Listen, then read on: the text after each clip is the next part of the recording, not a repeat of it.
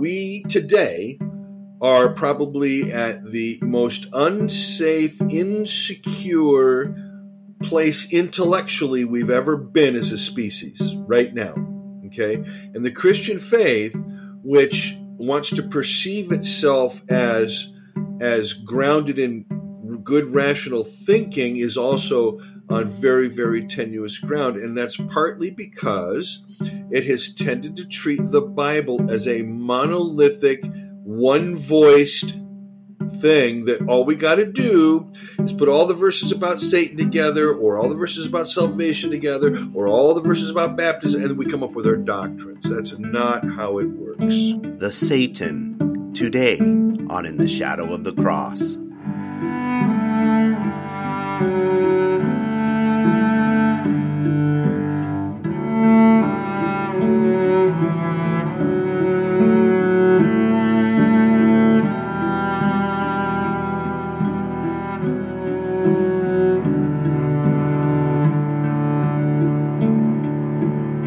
Back, everybody, to yet another edition of In the Shadow of the Cross. I am Loren Rosser, and I'm here once again. No, you're really not. I have both my friends here have fake names today. Michael has appeared as Beetlejuice. Beetlejuice. Oh, you said it 3 times. Now we're screwed. And then once again, Jim has returned as God's man of faith and power for this hour. Well, amen. Hallelujah. Thank you. And when he first showed up, he went, "Dang it, I forgot to change my name." So that was funny. Well, I was thinking about coming on today as Al Capone. That would be a fun one. Okay, so on that note, Al Capone. So one of the first dates that Cheryl took me on here in Minneapolis was to a restaurant, and I don't know the name of it. I really don't remember it. But and she's telling me all about it. And blah, blah, blah. So we go in there, and then she says, "Do you need to use the bathroom before you leave?" I said, "Sure." So I went in. I go in and I take a leak. And I mean, these toilets had to go back like to the beginning of the 20th century. Those old ones, like where you're almost okay. Yeah, and like they're 6 feet tall. The water comes down like Yosemite Falls or something. Anyway, I come back out. She says, "You just took a pee where Al Capone peed." That's right. I guess we're all going to mark our territory somehow. Yeah, exactly. Well, if you ever go to Chicago, I'll send you one of my old driver's licenses, one of my expired driver's licenses. Yeah. And then go to Durkin's, a real famous bar there or pub in Chicago. Show them your license, and they'll give you a free beer all night because you're family. Really? Oh, wow. Right. Hey, I kind of like that one. Yeah, it's only an hour and a half from here. I need your ID, Jim. Yeah. There you go. Well, he'll have to send 2 because I'm only 7 hours. I don't think you can pull it off there, young man. But Michael, he could. Exactly. Could you imagine it's funny, I can't imagine the Jim I knew pastoring that church back in Old Town Christian Center telling me he could give me his ID to go get drinks. We've come a long way, brother. Well, all things change. Yeah. To everything, there is a time and a season under the heavens. Yes. Something like that. And speaking of Al Capone, who was a bad guy, okay. We're going to talk about today the development of Satan. We not Al Capone, but as far as the where does this concept, or where does the devil come from? From the Bible, the Holy Bible. Exactly. We're done. Satan. Michael's on a roll. It's from the Bible. We're done. Roll credits. The Holy Bible. So it's because we've been talking about where evil began and where evil comes from and why bad things happen. We thought this is a good place to go because it raises a lot of questions and also answers a lot of questions. So let me just throw it out there. Where does Satan come from? Well, pre-show, of course, Jim and I both were sharing with you, and what's remarkable is we both end up on the same page. It's wonderful, and for the same reason, so it's pretty cool. Jim, can I just quick summarize? Of course. So I think if I'm correct, when we were together last time, I mentioned that the Jewish scriptures give us a number of different ways to look at this business of where things went wrong. Where injustice comes in. Blah, blah, blah. You have the Cain and Abel, Adam and Eve narrative. You have the Book of Job. You have many of the Psalms that are exploring this as a topic. You have some of the wisdom literature that also explores it as a topic. You have the prophets taking particular positions in relation to, where is evil. You have a text out of First Isaiah that says, where God says, I make evil and I make good. I mean, it's just like, okay, well, there you go. There you have it, but the beauty of Judaism, one of the beautiful things about it is that it is a constantly questioning faith tradition. Just continues to explore, and reading the rabbis, you can see this beautifully in the Talmud and other places where they're just engaging these texts, mining them, and they don't mind the contradictions, And so, you have the view of Satan in the Book of Job and the Book of Zechariah. The earliest, as far as my reading on this, and I've done pretty extensive amount of reading on the history of the development of the category or the concept of evil or the devil. And if you have my book, The Jesus Driven Life, there's one footnote with a ton of reference works, and I could add another dozen that have been published in the last decade. So, for some reason, there's a lot being written on the devil at the beginning of the 21st century. A lot of books, a lot of interesting books. But the concept begins in the ancient Near East, begins in what's now Iran, Iraq. And you pretty much have a paganized area with a lot of sacrifice everywhere, and human sacrifice as well as animal sacrifice. And there's a fella comes along, and his name is Zoroaster, and he is trying to figure out why there's good and evil in the world, how it all balances. And of course, he will come up with two gods. One is good, one is evil. Okay. And he gives them each a name. And from that dualism in Babylon, where Babylon is in Iraq, Iran, in Persia, from that dualism, when Judaism goes into exile, it picks it up and it brings it back with them to Jerusalem. And that's why the literature before Zoroaster doesn't have any mention of Satan or even a devil. I mean, you got a talking snake in Genesis and Torah, but you don't have a devil, right? So it's only after they come back from exile they bring this Zoroastrian dualistic thinking with them. So that's going to get into Judaism. Through Judaism, that gets into Christianity, and through Judaism, it also gets into Islam. So that's why Satan plays such a significant role in all three monotheistic religions. Okay? I mean, this is very important. In all three monotheistic religions, and only in those three religions, does Satan play the role of an almost equal to God. Okay? We can see as we trace what effect this has, particularly after the exile. Okay? At that point, the Satan the evil is only known as this talking snake out of Torah, but there's no devil concept. And as Judaism comes back after the exile and for the next few hundred years, they're going to begin to develop the origins within Judaism of an evil God, but because you have the Isaiah statements, I create good and I create evil, and because God is over all, God will always be over Satan.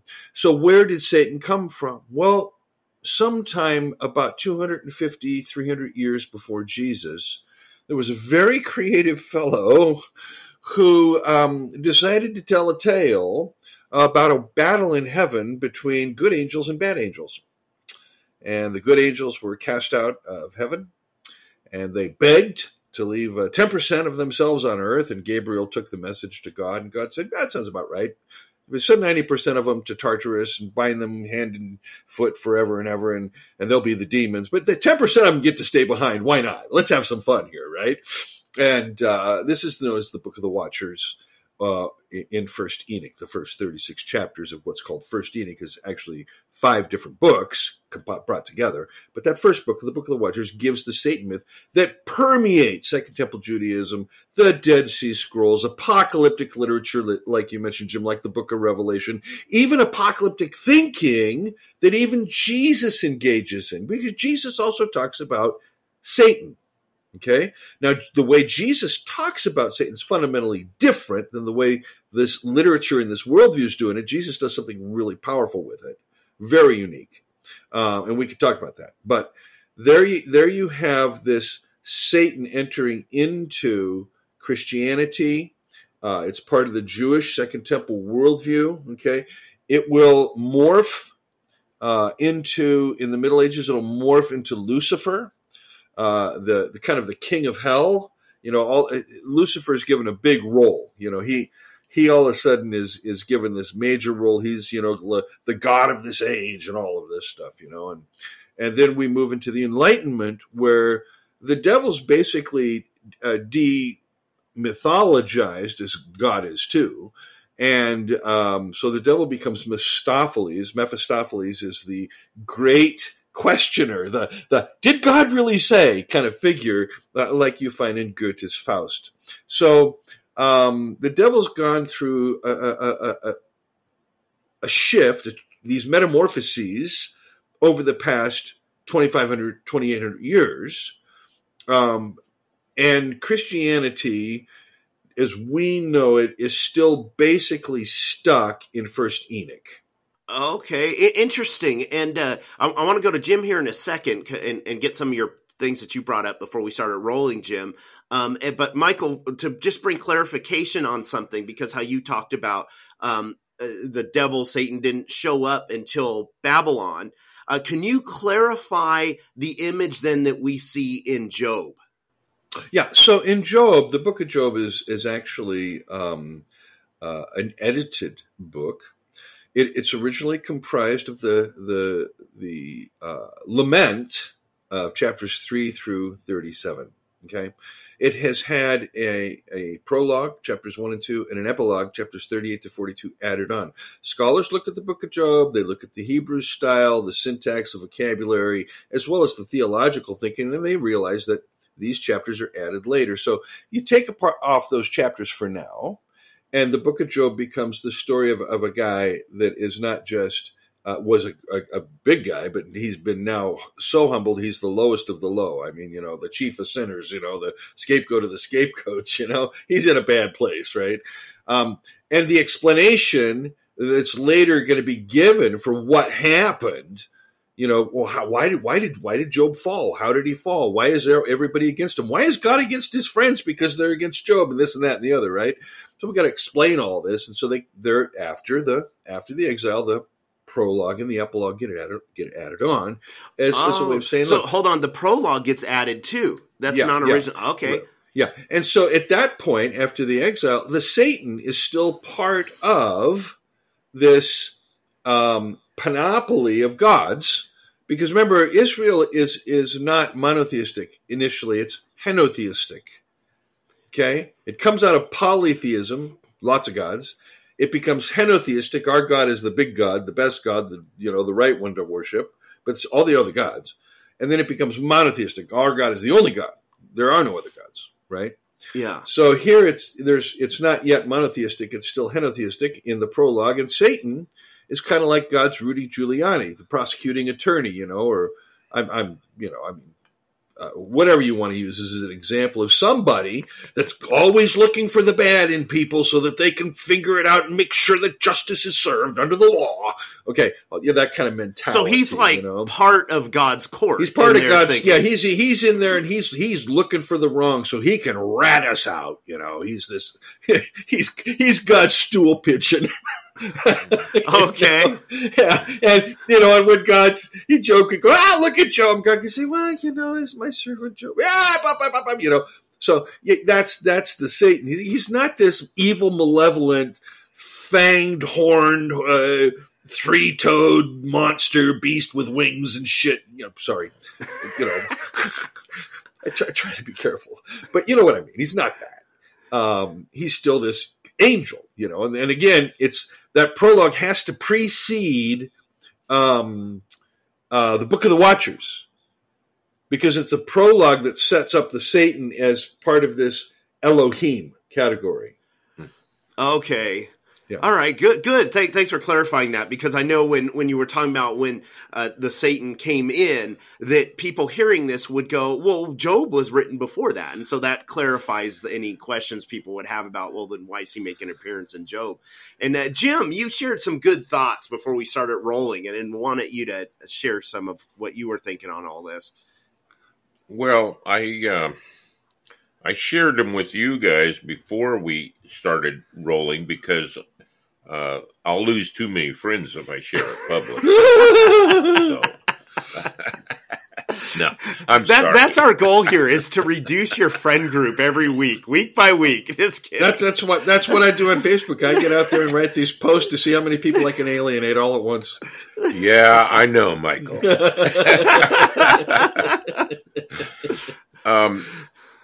Okay, so I gotta say real quick, Michael's that guy you bring to church and you go, please don't do anything weird this week.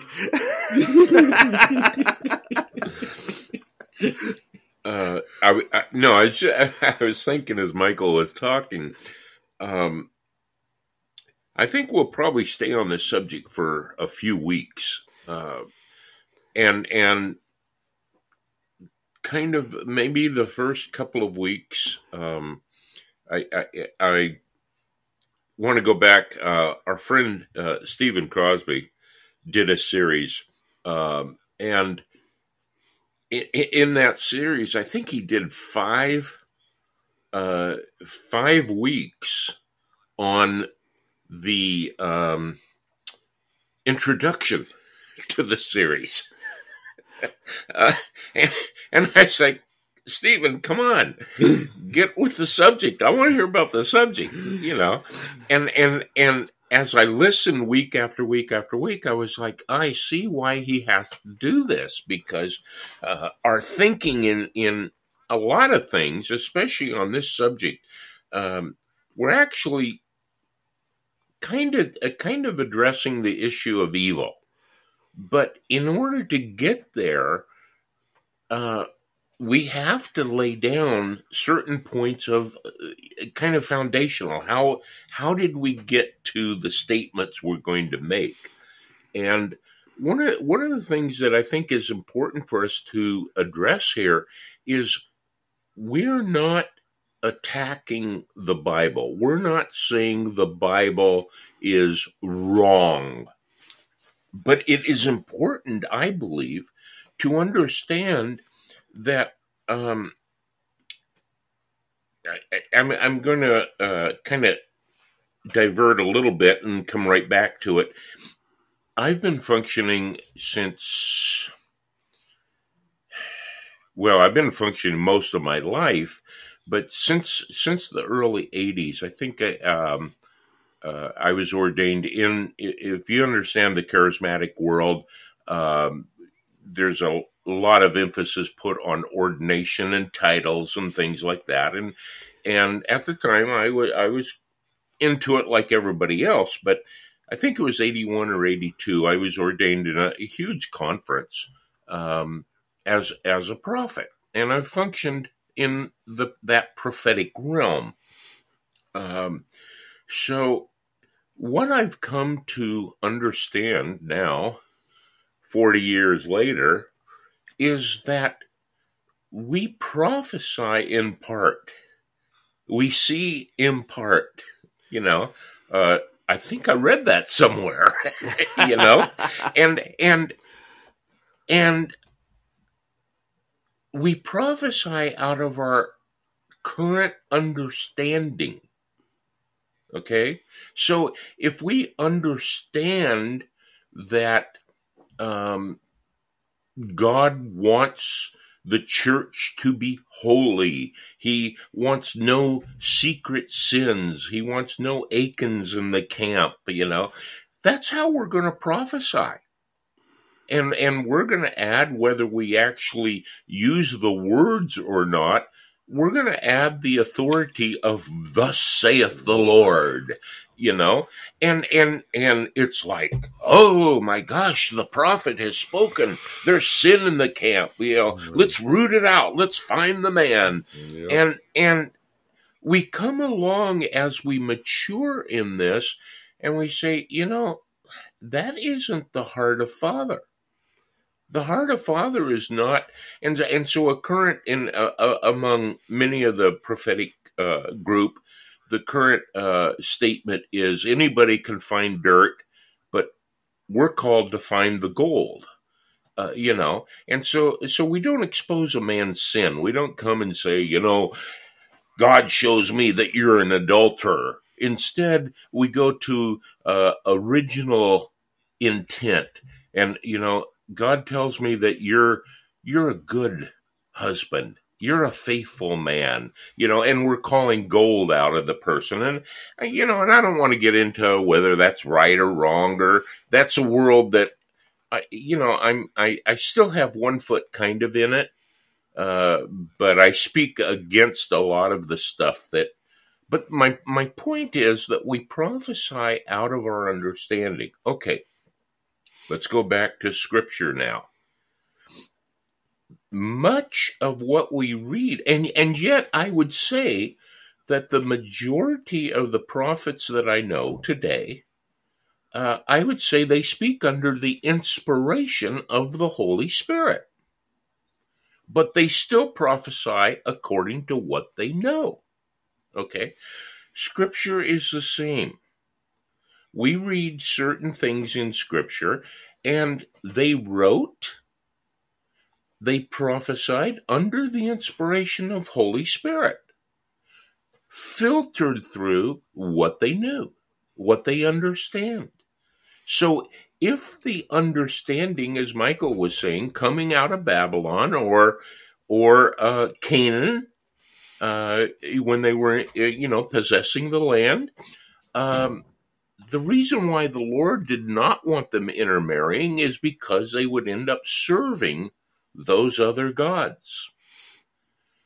They didn't directly serve them, but they certainly took on the information of their captors or the co-inhabitants of the land, and they began to meld that into their understanding. Remember, they came out of Egypt. They had been in slavery to Egypt. So much of what we read in the Old Testament, if we studied and understood the gods of Egypt, we would see that there's a kind of a dovetailing of that information in trying to explain how God, Yahweh, or even the Satan, how they operate. So there is this constant mixture, and yet they're still speaking under or writing under the inspiration of the Holy Spirit. So we're not attacking the Scripture. We're actually enlightening or attempting to enlighten what we've come to know as really an unveiling of knowledge that hopefully brings us to a higher learning and a higher respect for the Trinity, for the cross, and even for Scripture. Mm-hmm. Yeah. So I'll put that out there. So, all right, let's go back and look at what Michael is saying, the Satan. Jesus said at one point in time, I saw Satan fall from heaven. Okay. Now, what would be your first inclination as to what that might be a reference to? What's your first inclination on that? Is it not the Watcher myth from Enoch? Well, It would be Right. therefore. Right. But what if, Therefore, he is the God of this world. He's in control of the world. okay, but if Jesus is, if in Luke, it's Luke 10, where Jesus says in the mission, the disciples have come back from this mission and they're thrilled to cast out demons, and he says, "Pah, Right. I saw Satan fall as lightning from heaven." Yeah. Is our first impulse to go to the Enoch myth and therefore validate the Enoch myth as though Jesus believed the Enoch myth? You see what I'm saying? Yes. Okay. So we give the Satan a personality. We do We all humanize kinds of stuff him, if we make that leap. If we make that Sure. leap, and we Sure. say that Jesus is talking about, and then you just go, "Oh, it's Isaiah 14," and this, okay, all that nonsense. Okay, but if you make that leap, you've locked yourself now into a dualism that you can't get out of. That's Correct. a very important thing.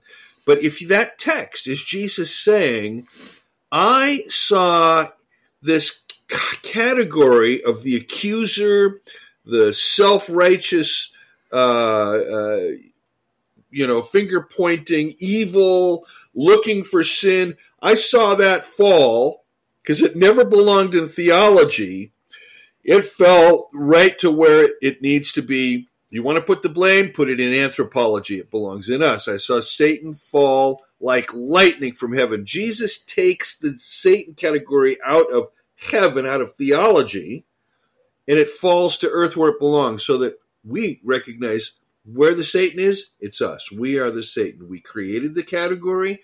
We gave, as you said pre-show, we gave it power. And because it has power, it is a principality in power that rules us. It structures our worldviews. It doesn't let us think outside of the box. It tells us we're going to go to hell if we think differently. I mean, it's very powerful, right? And that's why I think Paul says, when it comes to the methods of the devil, we put on the full armor of God. And the only thing missing in that armor of God that you find in the armor of God from Isaiah and the wisdom of Solomon is the category of zeal. Zeal's part of the armor in that the Jewish prophetic tradition, but not in Paul. And we have a battle. I mean, Paul says we take thoughts captive. We take people's thoughts captive, and that's what the gospel does, and that's where we conquer the devil. And that point is a huge point. So what Loren said, I was sharing before we started recording, is that we gave a personality or personage to Satan. Yep. And we gave him a position that was almost equal to God, but not quite. So there's even some religions that says that he's the Lord's twin brother. Oh, man. And, they're in this constant eternal struggle and battle. And at the cross or in the death, burial, and resurrection, Jesus finally won the battle. And yet there's he won the battle, but there's still going to be a last battle. Yeah. There's always the last battle. And every day we're in a battle. And Michael just brought out a scripture, and I think it's important that we look at this. We don't wrestle against flesh and blood. Well, if we've given Satan flesh and blood, more or less, if we personage him, then we're always in this battle wrestling against him as a person, as a being, as an entity. The devil goes about as a roaring lion, seeking whom he can devour. And so, and he is the prince of the air, and he all all lie in the lap of the wicked one. And we find all these scriptures, and so we continue to make him a deity, even though we see other scriptures that says that he was stripped, he was disarmed, he paraded through the street, he defeated, he's defeated, but, and there's the huge but, I love big butts. I cannot lie. And I cannot lie. And so anyhow, let's see if I can wrap this up real quick. The scripture Michael brought out, that the weapons of our warfare, and there is warfare, but are not carnal, but they're powerful through God to the pulling down of strongholds, casting down, listen to this, imaginations. Mm-hmm. That's a huge word. We need to think about what that means. And every thought that exalts itself against knowledge. What kind of knowledge? The knowledge of God. And when we make Satan bigger than the Satan is, when we make Satan equal to, the Godhead, except he's now the embodiment of all evil, but he's still a deity. Okay, so we take, where is it, Jude? Darest not bring a railing accusation, but said rather the Lord rebuke you. Yeah. Jude, who quotes First Enoch as Holy Scripture in verse 9, and who quotes the Assumption of Moses as Holy Scripture later in the text. So that's Jude. Correct. Jesus' baby brother was all infatuated with apocalyptic. And my point, well taken, that when we do that, we take spiritual warfare away from, those are our imaginations. Those are our thoughts that are exalting themselves against the knowledge of God. And we hold on to those things, and then we want to wage warfare by binding the devil, in the 4 city blocks, the devil that manifests as this, and in the 8 city blocks over here, the devil that manifests as this, and we're saying, we're taking hold of strongholds. No, the strongholds are in us because they're our own belief systems. That's right. That's exactly that give power to someone who has no power. Man, so I'll get off my my sermonizing. You can stay on that sermon all day. Yeah, that's what I'm thinking too. Because man, you raised a lot of really good points, and like one of the things I really like how you were highlighting that. The devil not being a person, but there's still warfare going on. And what I like is because you shifted it over to this battle, if you will, against principalities and powers. It's our frameworks then. It's our reality that governs our universe, our culture, it shifts it from it being, okay, I'm fighting this horned guy who I dressed up as the first Halloween I participated in, to and my parents were staunch Baptists. You opened up to something. Work out well for you. No wonder you're so messed up. I probably need to cast that thing out of you. Exactly. And then, but it shifts it over to being aware of how much has a culture and a framework, if you will, that is not in line with what Christ taught us, showed us, and lived, infiltrated our thinking, our reality, the way we interact with people, the way we approach this whole thing called life. And that just shifts everything then. At some point in time, Michael, I'd like you to address, and you might need to come back and restate it or readdress it. I saw Satan fall from heaven, but before that was that was the Lord responding to the disciples who were rejoicing that even the devils were subject to them. Correct. So they had seen what we call deliverance.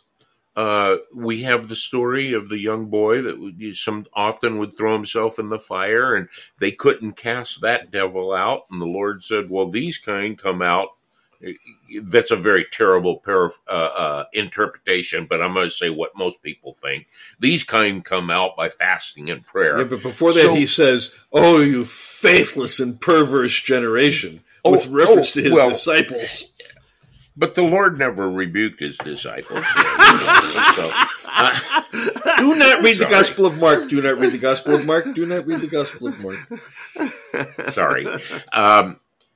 So address the concept of demonization or possession, the legion, so on and so forth.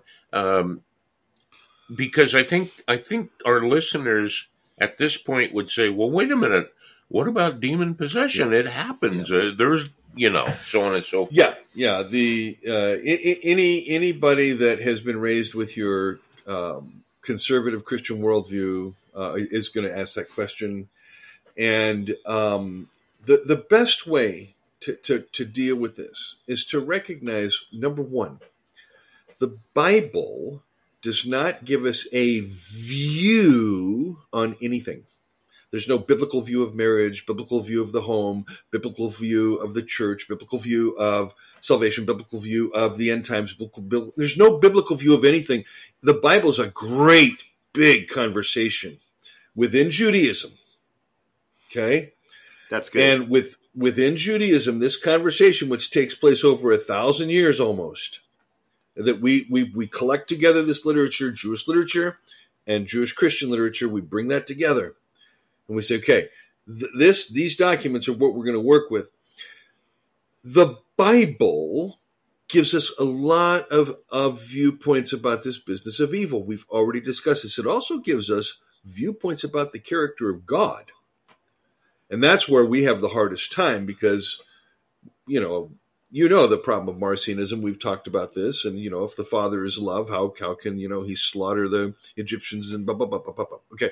So what the Bible is doing is it's inviting us to enter into this larger conversation. When we do that and we look around us, we have ways of seeing things now they did not have.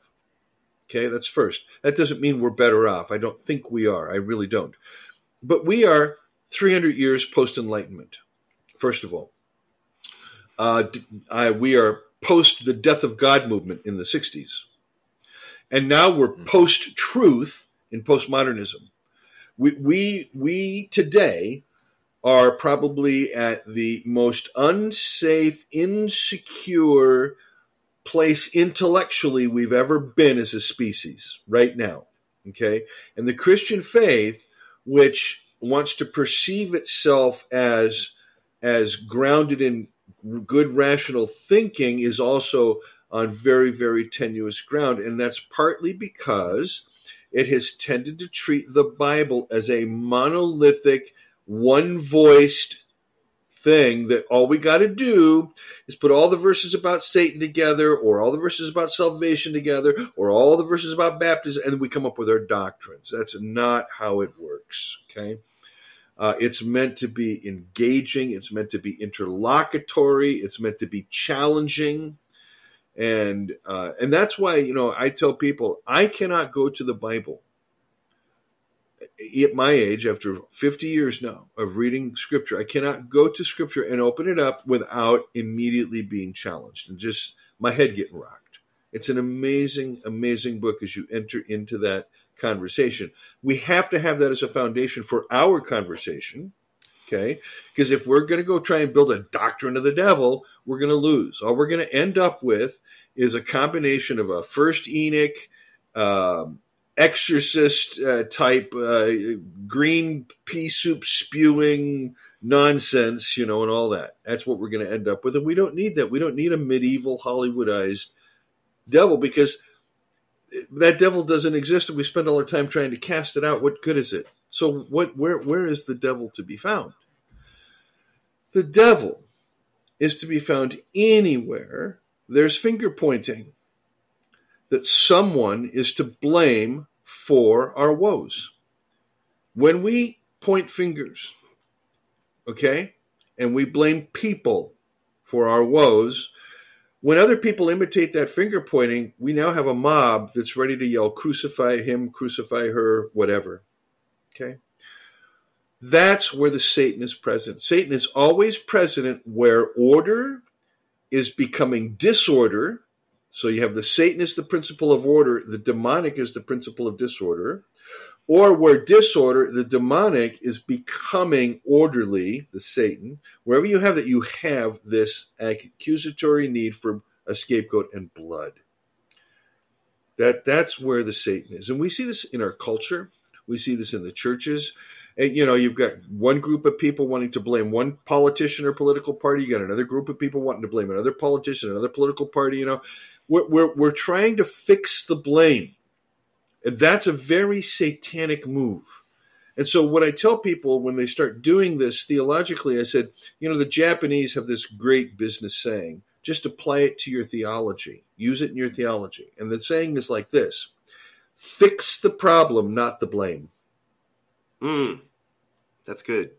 So if we take that approach, when we talk about evil, we are talking about a reality. There is no doubt it is a reality.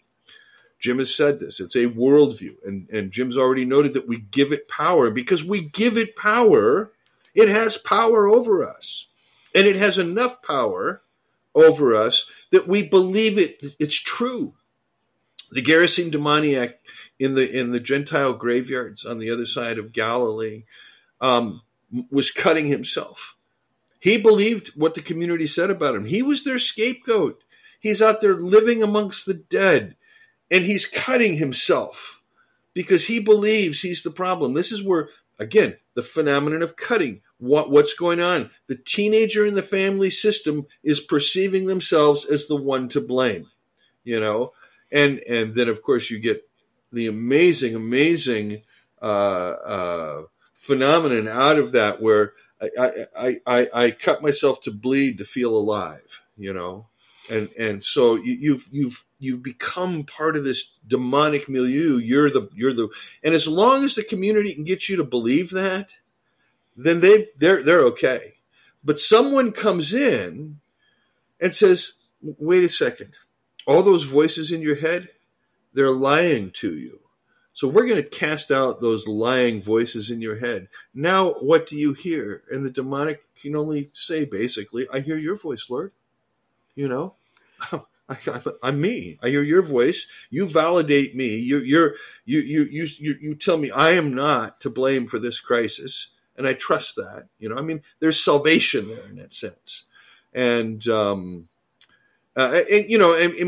for me, I read that text anthropologically. So in a sense, I don't see it as a real historical incident, at least the way it's portrayed with send them into the pigs, and Jesus being anti-capitalist decides to destroy somebody's living. Okay, whatever. I don't know that's, I could see some Jewish guy saying, "Hey, let's have him cast the demons into a bunch of pigs."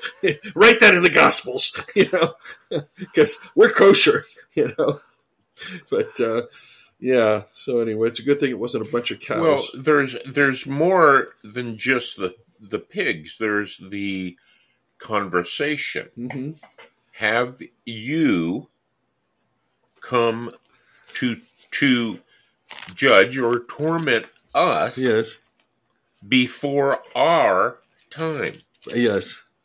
Now that sounds like a conversation of being to being. Yeah, I'm looking here. I'm looking at the text out of Mark 5. It's also in Matthew 8 and Luke 8. Okay, so first of all, Jim, verse 7, and crying out with a loud voice, he said, "Te emwak kai soy," or however you want to pronounce it in Greek, "Te emi kai si," It's the exact, that's the exact term that's used in John chapter 2, where Mary says, hey, they need wine. And Jesus says, what's between you and I that you think you have anything to do with me? That your request has anything to do with my world? And it's used in the Septuagint as a way of saying, we don't have anything in common. What are you doing? Your request has nothing in common with my mission, so to speak. And here, the demons, what do you and I have in common? Where's that common ground, Jesus, Son of the Most High God? I mean, so yes, you're right. There's that it sounds person to person, right? Mm-hmm. Okay. Mm-hmm. Don't bother us before our time. That sounds very, very part of this apocalyptic view of the day of the coming of the Lord. Judgment Day. The futuristic view. It has that futuristic feel to it, right? And whether that is quote true or untrue to me is irrelevant. What's really relevant here is what the demon says. What do you and I have in common? And Jesus basically says, what's your name? Guy says, Legion. There's lots of us. And Jesus says, that's all I need. You're gone. Boom. That's it. Boom. All 1,000 of you. Mm-hmm. Yeah, I see demonic possession not as free-floating spirits entering people, but rather we as a human species, and it's getting worse, children that are involved in war zones, traumatic childhood traumas, the more there are, the more we break down the human mind as it's growing. And it's the human mind is a very fragile thing, and we can destroy it in the first few years of a child's life. We can, quote, beat it out of them in a sense. We can make them live in fear. We can create all kinds of disorders and coping mechanisms that aren't healthy. And then they grow up, and then they become little holy terrors, and they become, whatever criminal you want to put out there, they become, quote, criminal, or they become bad. They become a bad apple, a bad egg, whatever. And we actually sit here and think that we're not responsible. But as a society, we're responsible for the madness that is now infecting people to such a degree, and we're starting to see it in the news more and more and more and more. Mass shootings, boom, almost daily somewhere, mass shootings. Nothing is sacred anymore. Boom, boom. We're seeing the literal breakdown. Why? Because we have crushed the spirit in children. Ours was crushed, and we're broken, and we think that we're not responsible for breaking others. We just take the blame on ourselves and carry on. But we have to be responsible. This is how you overcome evil with good. You overcome evil with good by taking responsibility for the brokenness you caused. And what does that mean? That means you can be sorrowful, you can repent, you can make amends. If you can't make amends because of circumstances and situations, then you can treat people with the greatest amount of love from that point on as a way of giving to these others that you've hurt in your life. You just change your life, change the direction of your life into that of loving and caring for others. And you will conquer more people, you will cast out more demons, so to speak, with love and support and nurture and kindness and gentleness than you will with any manner of enthusiastic activity, I'll just say. Good restraint there. Yeah. Michael. I had a feeling I knew where you were going. So I've told a story several times, repeated a story. A man that I know and followed for a long time, helped me with understanding Father's love, helped me with understanding what grace really is and whatever. And I still follow him to a certain degree, but not near as much as I did, 15, 18 years ago. But he told a story, and he travels extensively around the world and teaching on Father's love and whatever. And he gets to this, I don't remember what country, but he's going to kind of like the bush people or whatever, anyhow, a village. And he gets where he's going, and the pastor of the church picks him up and says, "We've got to go over to the church." And he's like, "Nah, I'm really tired. Just take me to my room. I want to lay down." "No, we have to go to the church." And this went back and forth. And finally he said, "Why do we have to go to the church?" He said, "Well, you don't understand." He said, "There's some very, very, very powerful, witches and whatever, the dark side here. And every minister that's ever come, they put a spell on them, and two of them have died, or one of them died, whatever, right after the meetings, and others got violently sick, and one guy went insane, and they're very powerful witches, and so the whole church is down there fasting and praying for you, and they need you to come down there, and they need to anoint you with oil and pray protection over you." And he said, "No, I'm going to my room to sleep. I'm tired." So the pastor kind of, says, "Well, it's on you, and so he goes to his room, and he's laying down, and he said the Lord started speaking to him and said, "I'm going to show you deliverance in a way you've never seen it before." And he's like, "Oh God, don't tell me, we got to have to hand out puke bags and all that kind of stuff, and so he's like, "Oh, maybe I should have gone to the church," it's like, and so anyhow, he gets there and he's preaching. And while he's preaching, every once in a while he would see a person, and they would just like, their head would just like drop. And they'd be there with their head just kind of on their chest, and a minute later, he said, or 10 minutes later or whatever, he said they'd pick up their head, and their eyes would be just like bright, just like light on them. And after he saw this for a few times, he said, "Lord, what's going on?" And he said he heard the Lord say two words that are actually scriptures. Number one, "I sent my word and I healed them." And number two, "When you know truth, you'll be made free." He said, "I'm delivering them by the power of the word going forth." And I've repeated that story several times, but it isn't until today, right now, every once in a while on Facebook, there'll be something like, "How old were you when you discovered such and such?" And it'll be something like, "I never knew that until right now," Well, that's kind of like what you're saying right now, Michael. You're helping me to understand even that story, that here's a person sitting in the audience who perhaps they think they have power because they're a witch or they're that, or they think they're possessed or whatever. And as the word is going out, they're coming to know truth, and it's setting them free. Mm-hmm. They're being delivered, if you will, by the introduction of truth.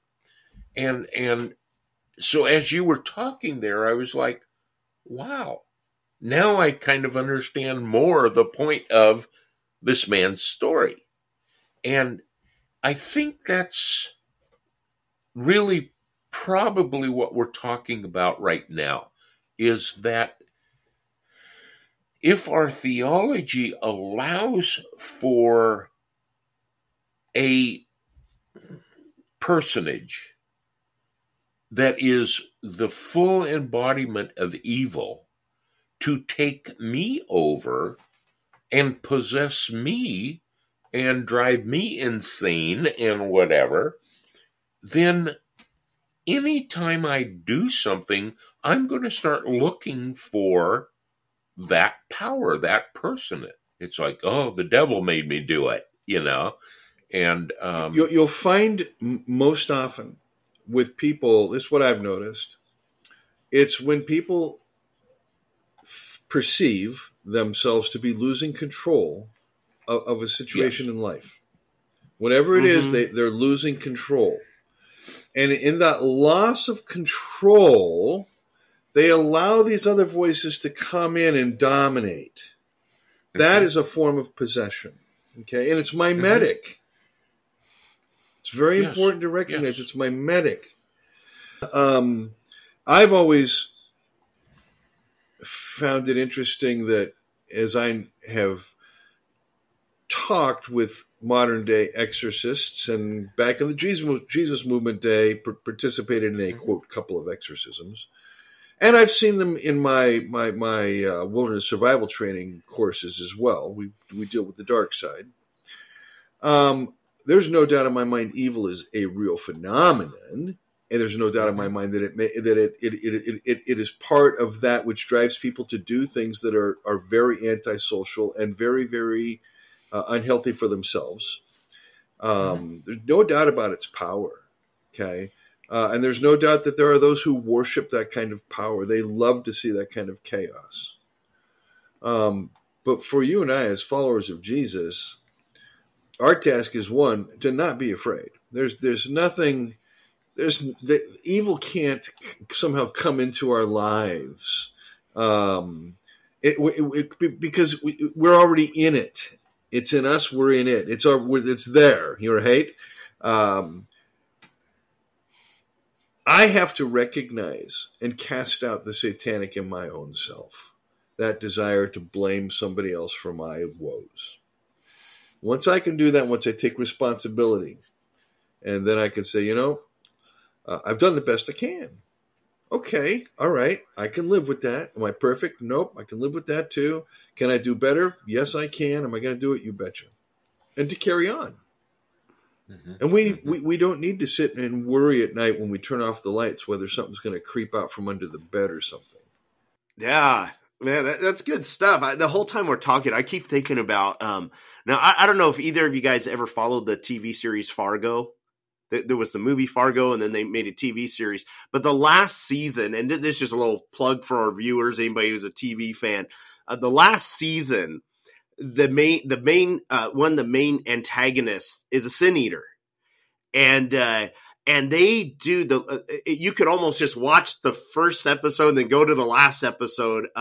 The conversation between this one woman and the sin eater is so beautiful and phenomenal that I was going, man, they're like showing the beauty of the Eucharist without because anyway, the bottom line is, spoiler alert, but just the bottom line is that this guy who was a sin eater, that this family's making bread, and the sin eater guy is going, how am I to eat this bread? And she goes, well, you can.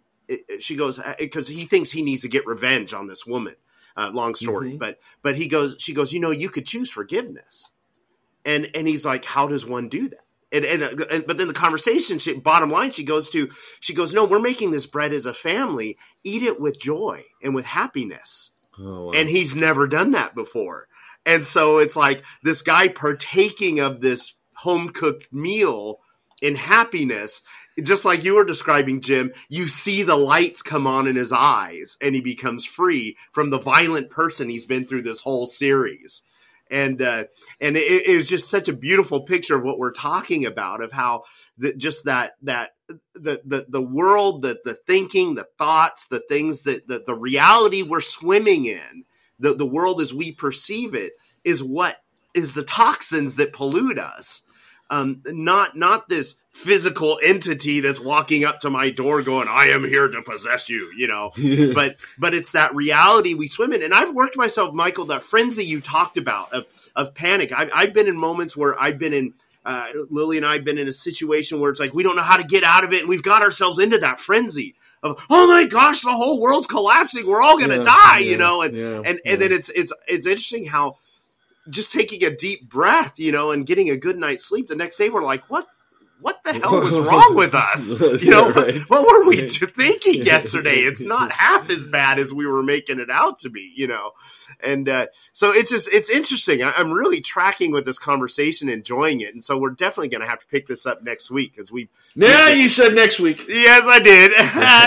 And for those of you who don't know what we're talking about, because Michael brought up that the viewers probably don't know why we're saying that. A lot of times we'll air these out of order. So the rule early on was don't say next week because it might not be next week. But this one, we have been going chronologically since then. So it's okay. I lift the ban off next week. You are now free. You can say next week. So next week, I feel like I'm swearing. Next week. Yes, exactly. Next week.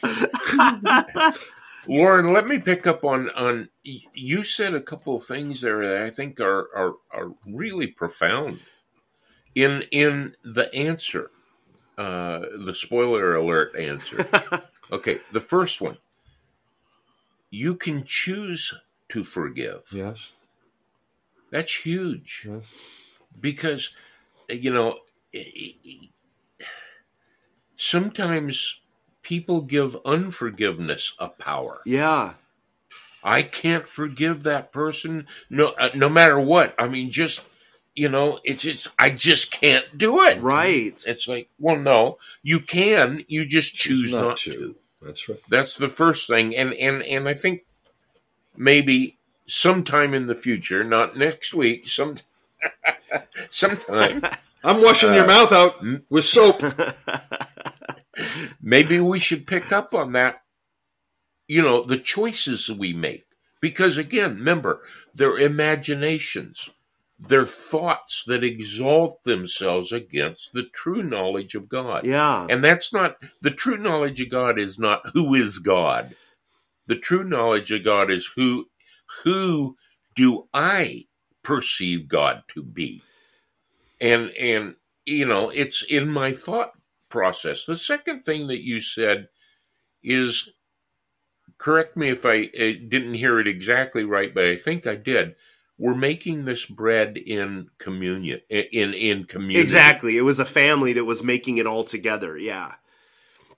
That is huge because in Western Christianity, we have this thing individualized. I am, you know, Christ in me is the hope of glory. You know, it's Jesus lives in my heart. He is my personal Lord and Savior. You know, and it's all, but the reality is this thing only works in community. Yeah.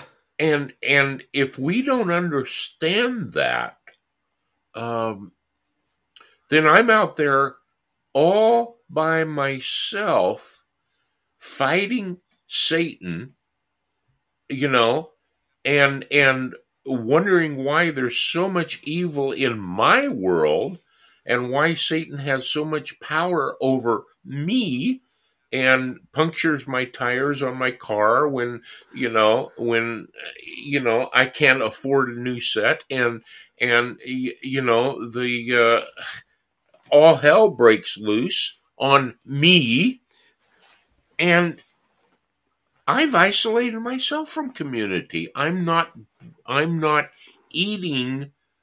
I'm getting in way too much here, but in 1 Corinthians 10, we who are many are one loaf because we partake of one bread, one loaf.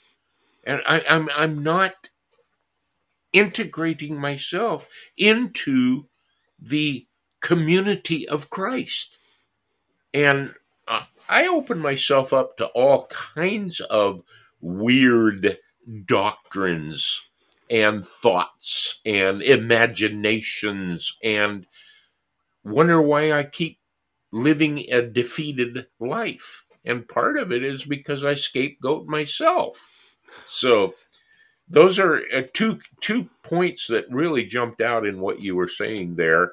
I was about ready to take my headset off, though, when you said spoiler alert, because I may want to watch it someday. I'd recommend it. I love the whole Fargo series. I'm a huge Coen Brothers fan, and it's fantastic. Is that Fargo, North Dakota? Yeah, they have the Fargo movie, which is worth watching first, and then they do a series. I think it's season 5 now, and each season's individual.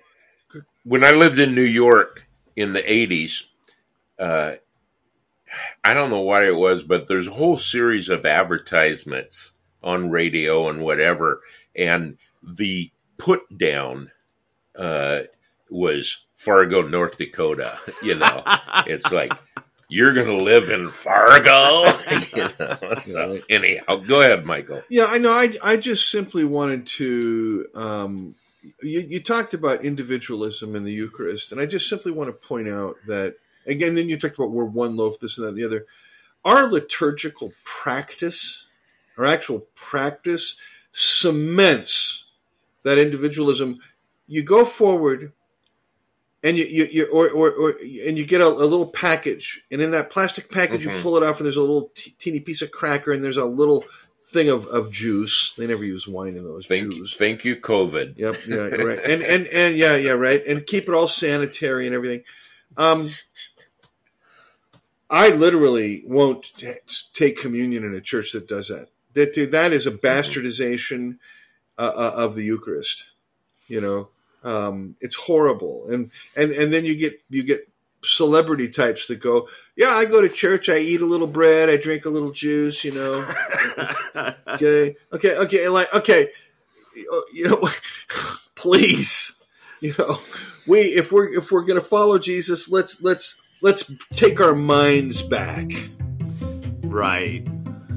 Yeah, good. Man, this has been a good conversation, and we will definitely pick it up when? Next week. All right. Thanks for tuning in, everybody, and we'll talk to you next time. Is it next week yet?